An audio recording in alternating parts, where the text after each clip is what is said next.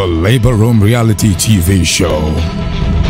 A lot of you are also talking about IT, you know, and that is the fastest well to grow in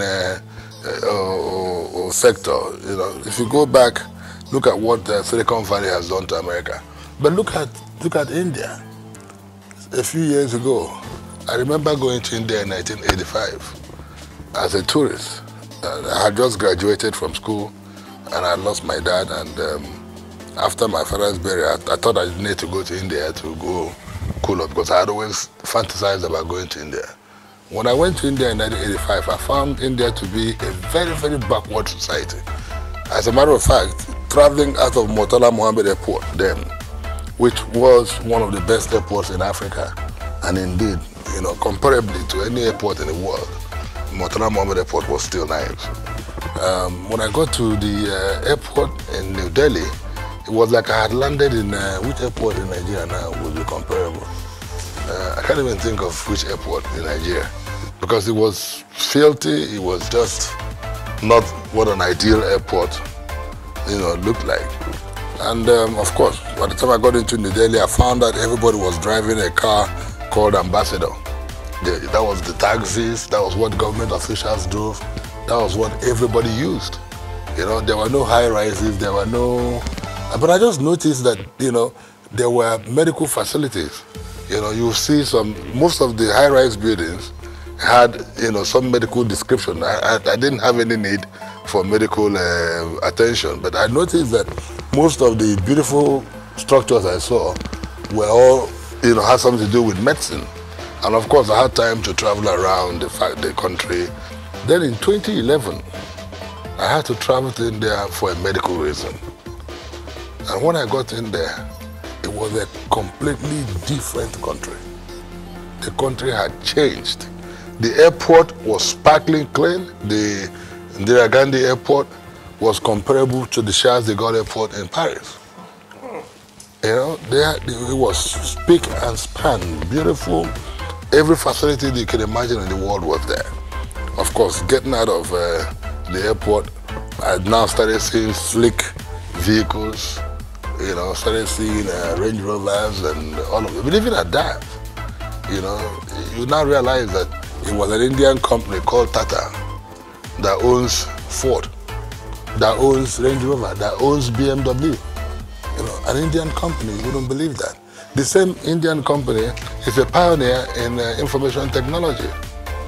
So when you look at India today, you find that 90% of the CEOs of all American companies in the Silicon Valley are all Indians. Most of them schooled in Indian universities. You know, so these are some of the things we as leaders of this nation we need to look at, especially our governors. We need to begin to make sure that the kind of education that we give people, you know, of course, every year we turn out thousands of graduates, you know, out of our universities. But the truth is that, are they properly educated? Are they properly, you know, taught entrepreneurship? You know, how many Steve Jobs can we get out of this country today? How many, of course, Bill Gates can we, you know, get? Or how many of these people who come out and begin to write software, who built Google, and I mean, these were all young, 28. I mean, Zuckerberg of Facebook. I think it was 28 when he created Facebook. You know, so. Oh, it was younger than that, right? Good. So, you know, how many of these people are we creating in our universities? Look at our universities, look at how motivated are the lecturers that we have in our, what are even the facilities? When you look at a university, for example, some people graduate from, and I find this very funny, when people graduate from universities and they tell you, like my cousins and all that who graduate, and they say they want to go and, I don't know what they call it, to get their grades together. I think they have to go with some paper around every